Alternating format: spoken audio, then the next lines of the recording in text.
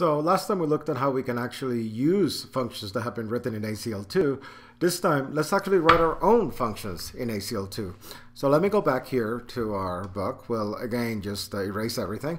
I can't edit it without rolling back to the beginning. So let's roll back to the beginning. And I want to write a function. And I want to define a function that's called discriminant. Okay. And the discriminant just simply takes a, b, and c that come from a quadratic equation, ax squared plus bx plus c, and returns the part that goes under the square root sign when you try to find the roots. That's b squared minus 4ac. So let's see.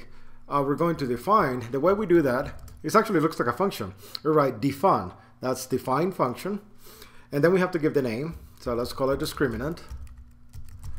And then we give the arguments to the function, but in a list or in parentheses. So my arguments are a, b, and c. Okay.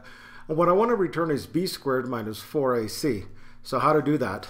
Remember, you have to turn this back so that the functions go first and then the arguments. So b squared minus 4ac, the minus is the outer function, so we put that on top.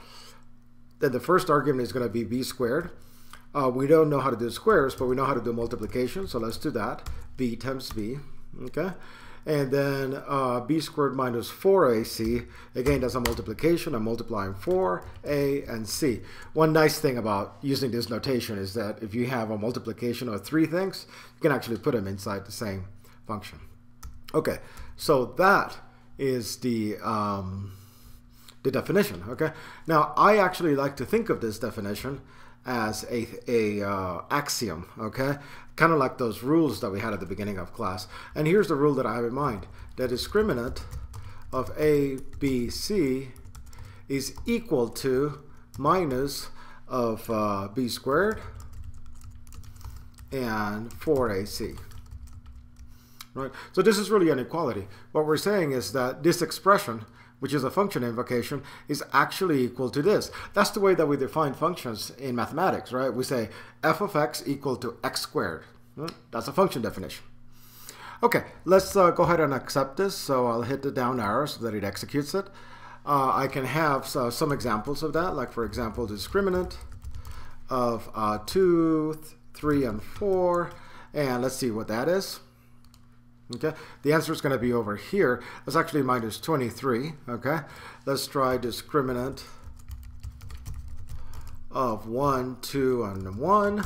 Okay, and we go over here, and that's equal to 0. Okay, and let's try discriminant of 1, 0, and minus 1.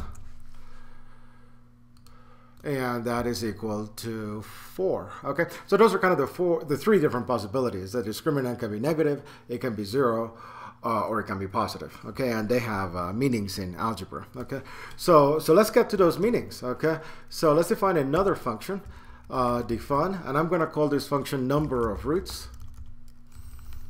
Notice that I'm using dashes as opposed to underscores. The dashes work just fine because if I want to say number minus of, I actually have to use minus number of, right? So the notation is not at all ambiguous.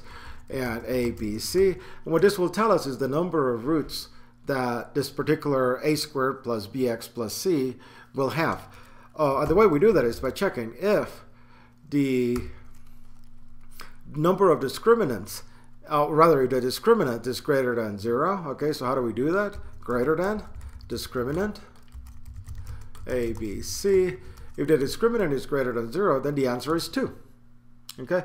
Otherwise, well, if the discriminant is less than 0, have to put the parentheses. Okay. Well, if it's less than 0, then the answer is 0.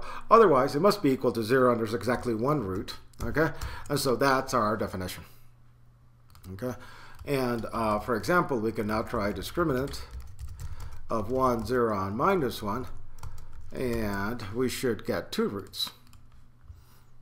Okay, I'm sorry, we get 4, right, because that's the actual discriminant. Let's get the number of roots.